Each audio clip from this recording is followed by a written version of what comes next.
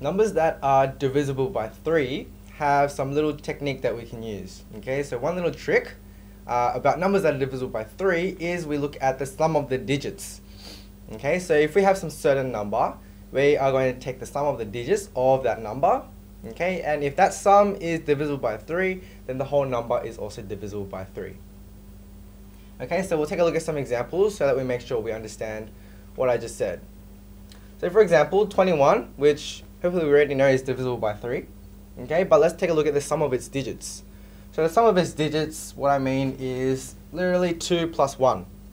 Okay, so 2 plus 1, the sum of digits is 3. Okay, so since the sum of the digits is 3, and that is divisible by 3, then that means the number here, 21, is also divisible by 3. Okay, so that was a small example. What about 111? Now the sum of these digits is going to be 1 plus 1 plus 1. Okay, so here again the sum of the digits is 3. Okay, now since that is also divisible by 3, then the number 111 is also divisible by 3. Okay, so that's how it works. A bit of a larger example, so 20,304.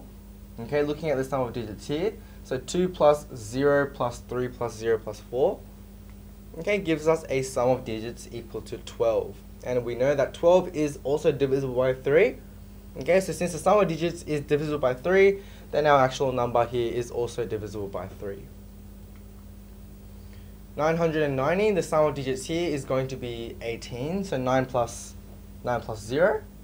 Okay, and 18 again is divisible by 3, then that means 990 is divisible by 3. Okay, so we're considering the sum of digits, okay, to see whether or not the actual number is divisible by 3. So let's try and determine some of these numbers. So the first number here is 334. Okay, we're going to see if that is divisible by 3.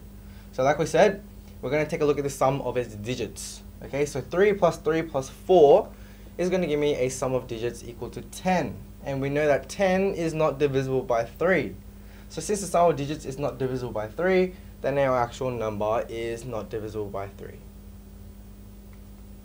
213.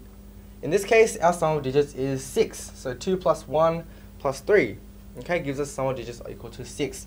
And again, 6 is divisible by 3, so 213 is of course divisible by 3. Okay, so that's how it works. Now our next number, 2040. Okay, sum of digits, we can see clearly it's going to be 6. And again, of course, like the above one, is divisible by 6. 6 is divisible by 3, so that means this number, 2040, is also divisible by 3. 3,216, so 3 plus 2 plus 1 plus 6. The sum of digits is equal to 12. Okay, and 12 is divisible by 3, as you all know, which means our number is also divisible by 3. Okay, hopefully we get the hang of it. We have a really large number now, 102,003. Okay, so sum of digits here, simply just 1 plus 2 plus 3. Okay, gives us a sum of digits equal to 6. Okay, so that's divisible by 3.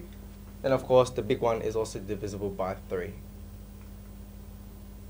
Now 6,444, 6 plus 4 plus another 4 plus another 4. Sum of digits is 18, and again 18 is also divisible by 3. So that number is divisible by 3. 817, okay, finally, so if we look at the sum of digits here, 8 plus 1 plus 17, we get sum of digits equal to 16. And 16 is not divisible by 3, so 817 is not divisible by 3.